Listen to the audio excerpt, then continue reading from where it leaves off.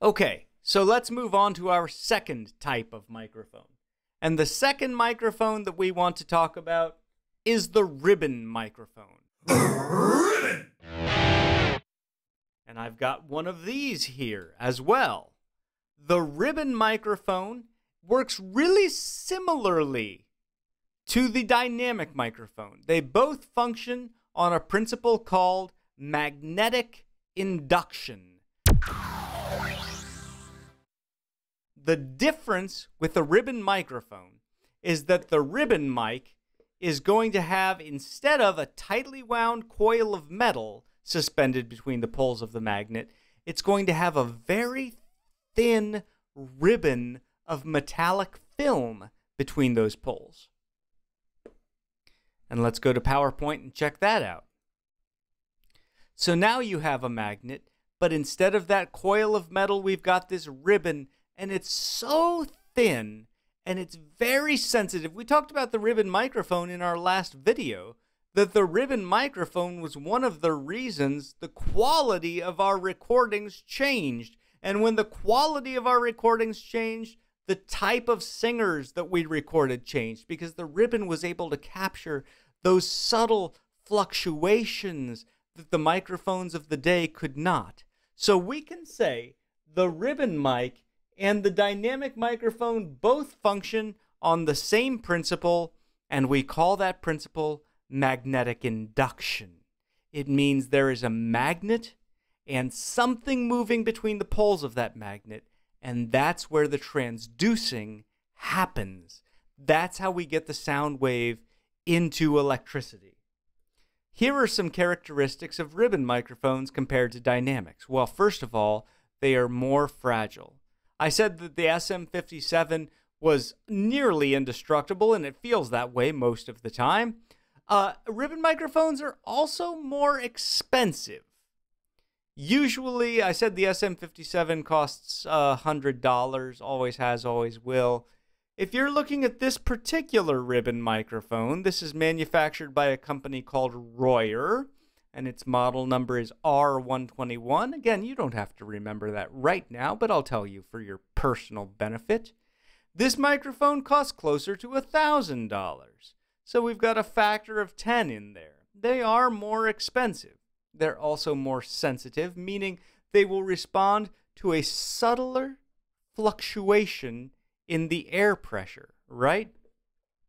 And apart from being more expensive, they also have a lower output, which means they're not great for very, very quiet sources. Unfortunately, they also are fragile enough that they will distort in the presence of really loud sources. So now you have this Goldilocks sort of microphone. It's not good on things that are too soft. It's not good on things that are too loud. You got to find those things that are just right. But when you find them, oh, it's a beautiful microphone. So what are some of the things I like using a ribbon for? I love using ribbon mics on electric guitars. But the electric guitar, as you know, can be a rather loud source, right? So if I'm using a ribbon microphone, I have to make sure I put enough distance between the microphone and the source so that the sound pressure level does not distort or, worse, damage that ribbon that is suspended in there. Okay, so let's go to our third and final type of microphone. The third type of microphone that we're going to discuss is called a condenser or capacitor microphone. Now, I say both because truly, if we're talking about the function of the mic, capacitor is the more correct title. However, most people sort of use this shorthand of condenser when they are discussing this mic. Let me explain why one is truer than the other. Those of you who have been through studio maintenance or who know a little something about electronic components understand what a capacitor is. It is two plates, and those plates are situated parallel to one another, and between them they can store a charge.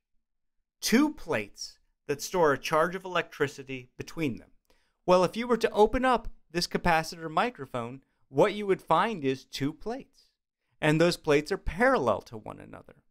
And between them, they store a charge. And one of those plates moves. And this is where the magic happens.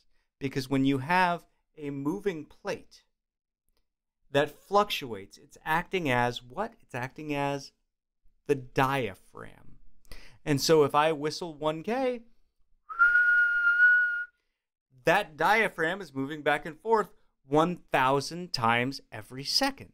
And every time it pushes against the back plate, the charge that is stored between the two rises. And every time it pulls away from the back plate, the charge that is stored between the two dips. And so the output is that alternating current of electricity. And that's what makes everything happen. That's what makes the magic work, right? That's the secret sauce to this whole thing. Hey everybody, it's Scott Velasco interrupting myself from the News Journal Center this time. I wanted to say, first of all, ew. The phrase secret sauce really grossed me out while I was watching back through that. But the second thing is, I feel this is a good spot to end this part of the video, and I want you to tune in to our next video where I tackle the question, why should you choose to use one microphone instead of another? All right, I look forward to seeing you then. Right now, it's time to bounce. Scott Velasco fading out. They came to the door. It was a Tuesday afternoon.